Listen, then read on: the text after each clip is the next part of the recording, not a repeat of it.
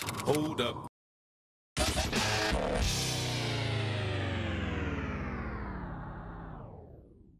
What's up, beautiful people? Today we're going to take a look at the federal courts for your government AP government course needs. No matter which book you are using, we got you covered, so let's get started. First, we need to take a look at the nature of the judicial system, and it's important to note the Supreme Court has the power of judicial review. Make sure you know that term, and this means they can check the power of other branches of government and or state governments. And so in short, the Supreme Court can declare laws constitutional or unconstitutional. A little bit more on that a little bit later. If you are taking AP Gov, this is straight out of the framework, the foundation for powers of the judicial branch and how its independence checks the power of other institutions and state governments are set forth in. And there's a couple of foundational documents you should know about. If you take a look at Article 3 of the Constitution, it states the judicial power of the United States shall be vested in one Supreme Court and in such inferior courts as the Congress may from time to time ordain and establish.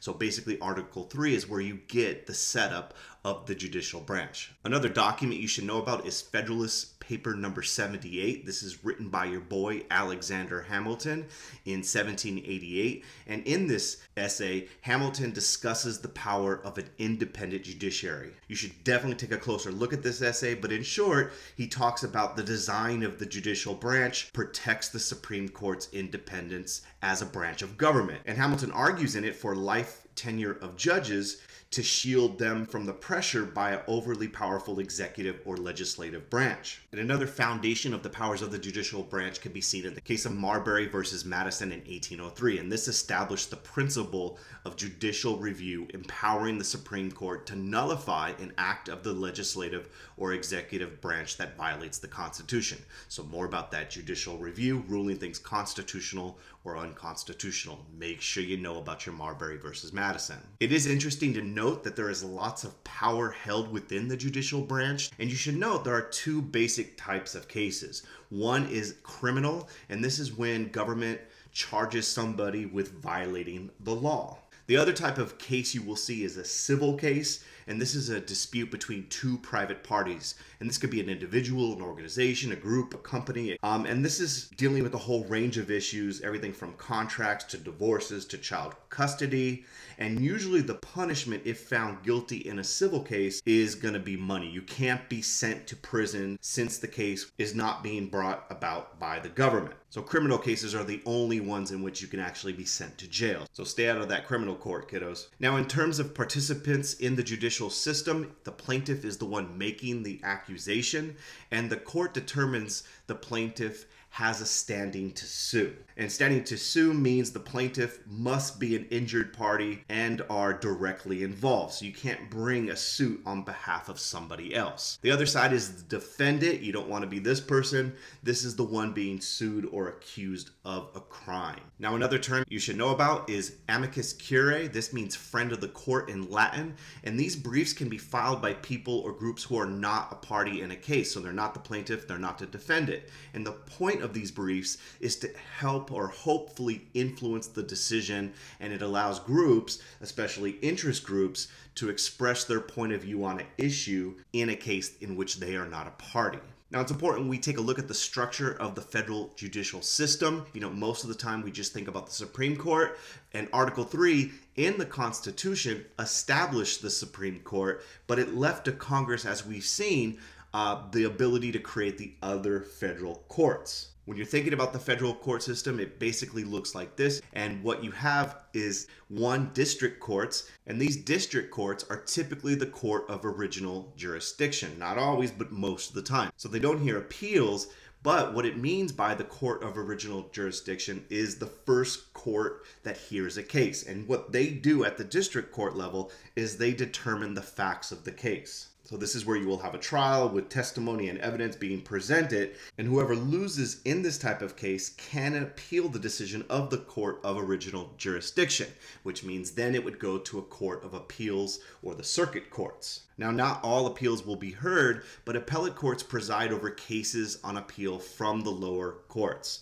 Now, appellate courts do not review the facts of the case. They only review any legal issues. So they have appellate jurisdiction. And what that means is they are not there to re-examine the facts of the case, to hear testimony. They can only examine if a lower court made a mistake interpreting the law and interpreting some sort of legal procedure. They're not looking at new evidence, new facts. So at the appellate court level, you're looking at if there was an error of law, not of facts. Finally, you have the Supreme Court, which is the last stop. Once you get to the Supreme Court, there's nowhere else you can go after that. With all this being said, most legal activity takes place in the state courts, not in the federal judicial system. So now that you know the basics of the court system, what are the politics of judicial selection? In other words, how do you get judges? Now, federal judicial appointments are nominated by the president, whoever's in office, and subject to Senate confirmation.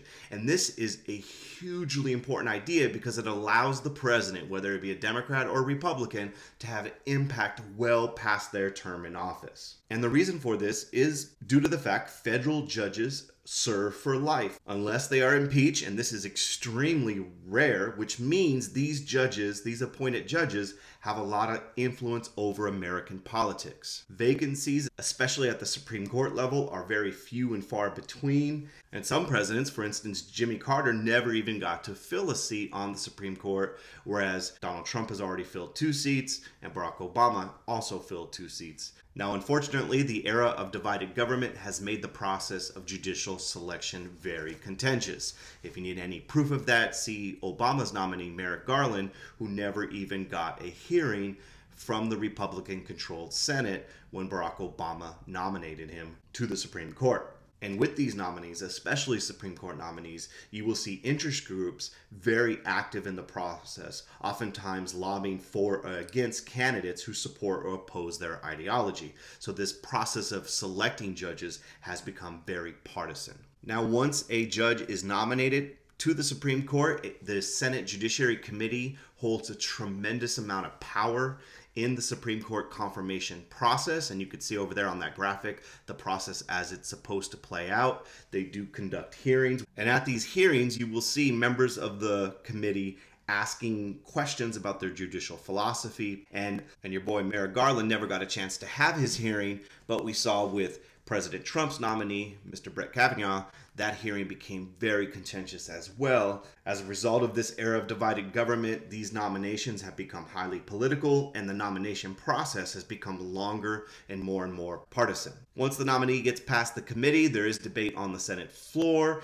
And in the past, if the president's party had fewer than 60 seats, the opposition party could try to filibuster the nominee and try to prevent the confirmation process from moving forward. Now, the rules have changed recently, the confirmation vote, to a simple majority to end a Democratic filibuster of President Trump's nominee, Neil Gorsuch. All that is needed now is a simple majority, 51 votes, if you can get it. This probably won't be too shocking, but the background of justices have historically not been representative of the American population. Historically, they've been largely white male from the upper economic classes. Now, over the last couple of decades, there has been an effort to diversify the court. So we've seen more women be appointed, more people of color, but regardless of party, Democrat or Republican, very often the main factor in selecting judicial nominees has been like-minded ideology. So Democratic presidents have tended to nominate individuals with more liberal leanings, whereas Republicans tend to nominate more conservative individuals. Now, regardless of what the nominating president wants, their nominee can disappoint them and go in a direction different than they anticipated. So for instance, Anthony Kennedy, who was nominated by a Republican president, he tended to be the swing vote on the court for many years, where sometimes he would side with the liberals, sometimes he would side with the conservatives. And this created a big firestorm when he announced his retirement, therefore giving Donald Trump an opportunity to name a second judge to the court. He had already nominated Neil Gorsuch, and he was serving on the court, and he tends to vote with the conservative bloc. But Kennedy being the swing voter, now Trump was able to nominate an individual who many feel will swing the court further to the right. So now that we know the process for getting on the court, let's talk a little bit about the court itself. It is the highest court in the land. Tons of stuff ends up here, and whatever the Supreme Court says, they have final say. So everything from conflict between states to federal versus state laws and interpreting the Constitution, that gets handled by the Supreme Court. The composition of the court, currently 9 justices are on the Supreme Court. You have 8 associate judges and 1 chief justice. And I say there are currently 9 because Congress does have the ability to change the number of justices, but it has been at 9 since 1869, so most likely it ain't changing anytime soon. Each justice has a team of clerks who assist them as they serve out their duties as a judge on the Supreme Court. Cases before the court. The Supreme Court is unique in that they control their docket. They control which cases they will hear, and they hear about 80 cases per year. Now, to put that in perspective though, they get anywhere between 8,000 to 10,000 requests, so as you could see, the chances of actually getting your case heard by the Supreme Court is very difficult. It only takes 4 justices to want to hear a case. This is called the rule of 4. If 4 of the judges, when reviewing the details, want to proceed, the Supreme Court will then take up that case. Now, once the court has decided to hear a case, there's a couple of things that take place. Before oral arguments, justices read legal briefs submitted by attorneys on both sides. They also read those friend of the court briefs submitted by interest groups or those who want to get their opinion heard, and then they hear oral arguments. During the oral argument phase, the justices can interrupt and ask questions. It's a very tense and grueling process, and after that process is complete, the justices privately discuss the case and ultimately vote, and then we have a decision. Speaking of a decision, usually there are 2 sides to a Supreme Court decision, and this is oftentimes referred to as the majority opinion or minority opinion. Now, I say usually because the exception would be a unanimous decision, and that means all 9 judges rule the same way, so in that case there would not be a minority opinion. What happens with these opinions is each side has a justice write an opinion that provides an explanation of the ruling or decision that was made. It's a detailed legal reasoning as to why they reached the decision they did. And so the majority opinion has the most support and its decision takes effect. So to have a majority opinion, you need to get at least 5 justices to agree. Those are my sick math skills at work right there. 5 out of 9 is a majority. And this decision, this majority opinion, has the rule of law. The winning side's opinion will serve as a guide for future court cases. Now, there also is typically a minority or dissenting opinion, and this is the legal argument of the losing side. This minority opinion can be referenced in future legal cases, but it does not have the rule of law, but you get some rationale as to why the other judges disagreed with the majority. Sometimes you'll have a concurring opinion where a justice may agree with the outcome, but they may have a different legal reasoning than the majority. So a justice will write their opinion and talk about how they reached the conclusion they did with regard to the facts of the case. Now, a quick little freak out mode. If you are taking AP Gov, hit pause. These are the cases you must know. You should definitely know the majority opinion, the minority opinion, kind of the background to these cases. These are the bad boys that you will be tested on. And if you're not in AP Gov, well, know them if you need them. Now, a little bit more about that majority opinion. Precedents and decisis play an important role in judicial decision making. Now, that quote is straight from the College Board curriculum for AP Government, so let's break this down. The majority opinion establishes a precedent, and what this means is decisions made by higher courts, in this case the Supreme Court, establish the legal standard for similar cases moving forward. So whatever a decision a court makes and the legal reasoning for it establishes this precedent in all cases from that point forward. And these previous judgments must be followed by all courts dealing with similar issues in the future. Now, it'd be nice if it was that clear cut, but it's not. Lower courts must follow the legal ruling, but the Supreme Court can overturn a precedent from a prior Supreme Court decision. So you're not bound by a legal decision forever. The Supreme Court can revisit it and ultimately reverse its own previous precedents. And the best example of this would be, remember what Brown v. Board of Education did in 1954. It overturned the previous Supreme Court case of Plessy v. Ferguson. So precedents are very important, but they can be overturned by future Supreme Court decisions. In our legal system, it is the belief that precedent should not be casually overturned. It is believed that we must have stability in the law, which leads us to the concept of stare decisis, which is Latin for the decision stands. And this is the principle of respecting precedent. Now, boys and girls, you know we live in complicated times, and ideological shifts in the makeup of the Supreme Court have led to the courts establishing new or rejecting existing precedent. Different presidential appointments can shift the balance of the court from liberal to conservative, and most argue the court is shifting recently in a more conservative direction. So this issue of rejecting or accepting existing precedent comes up very often during confirmation hearings for judges.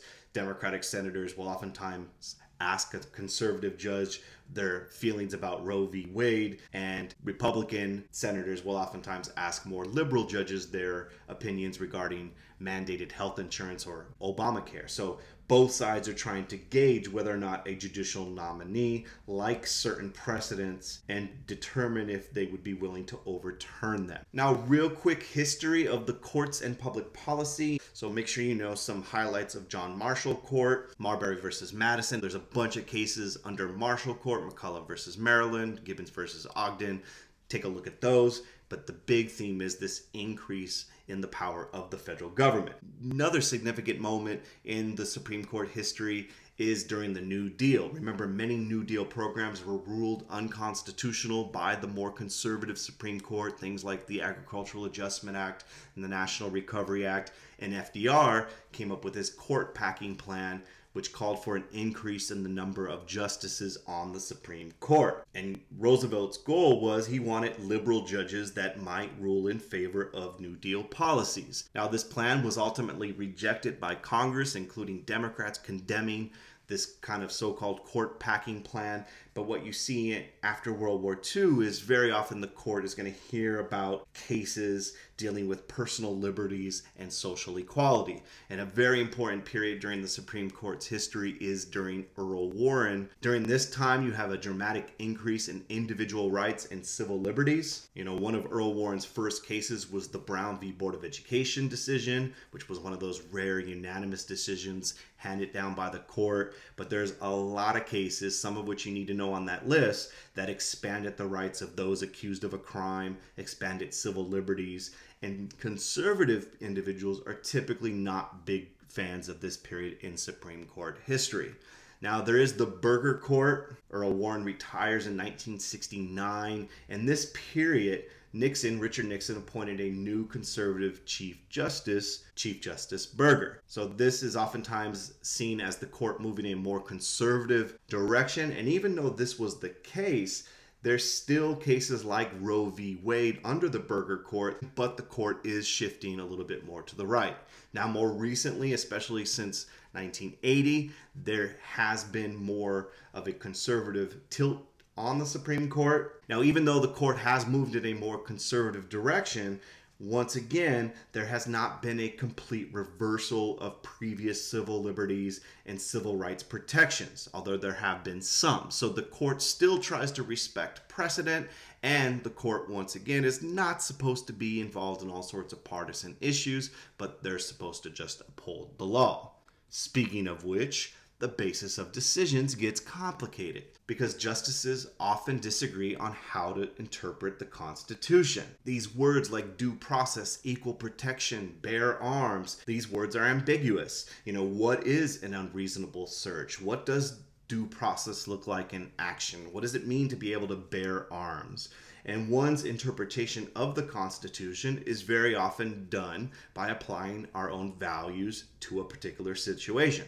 So that's why we have, this idea of more liberal or conservative judges, because individuals approach cases with their own value system in place. Now, there are some terms to kind of talk about. One of them is originalism, and this is the belief that the court should interpret the Constitution as it was originally written. So people who favor this view want individuals to do literally what the words in the Constitution say to do and as the framers intended. Typically, this view is held by some conservatives who do not like the broadening of power of the federal government and the role of the courts in allowing this to happen. And they believe if you want to change the Constitution, you must follow the amendment process that is outlined in Article 5. Now, an opposite view is known as the living Constitution view, and this is the belief that the words in the Constitution must be understood within the context of the times, and they have a dynamic meaning. So we must reinterpret the Constitution as times change. The world is way different than it was in the 1780s and 1790s. We have political parties, that wasn't mentioned in the Constitution. We got Instagram, we got Snapchat, we got weapons that can kill a ton of people in less than 30 seconds. And so this view of the Constitution says we must interpret using our own modern context. Now, regardless of the decision, what about implementing those decisions? And hopefully you are aware the judicial branch does not implement or enforce their decisions. This is the role of the executive and the legislative branches. We have seen through history that sometimes the decisions are not enforced. A great example is most of the South refused to integrate after the Brown v. Board of Education decision in 1954. We had to have troops being sent in by the federal government in places like Little Rock, and even then there was widespread resistance to the decision in Brown v. Board of Education. Since the Brown decision and Roe v. Wade and other controversial decisions, these decisions that are controversial or unpopular have led to questions among some about the court's legitimacy and power. Big idea, understanding the courts.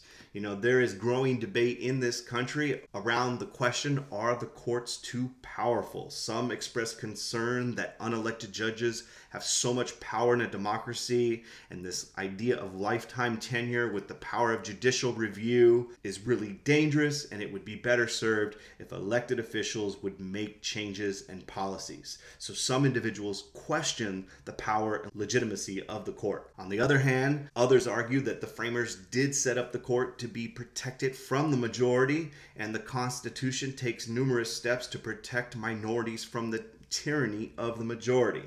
And so it's important for the court to be insulated from the majority opinion so that they can interpret the law fairly. And this political discussion about the Supreme Court and its power is illustrated best by the ongoing debate over these two terms. Judicial restraint is this idea that the courts should defer to the democratically elected legislatures. In this view, the court should uphold laws, adhere to precedent, and not deliver precedent-setting opinions on big issues such as healthcare or abortion. On the flip side is this idea of judicial activism, and this is the belief the court should play a large role in protecting the rights of the minority, and this means on occasion making decisions that may not be aligned perfectly with public opinion, but protect the rights of those individuals under the Constitution. So these are two ideas about the power of the court that you should be aware of. Now, don't think that the Supreme Court is without restrictions. There are restrictions on the Supreme Court. Make sure you know about some examples that the court can be restricted. That's going to do it. Make sure you check out apushexplained.com, and if you haven't already done so,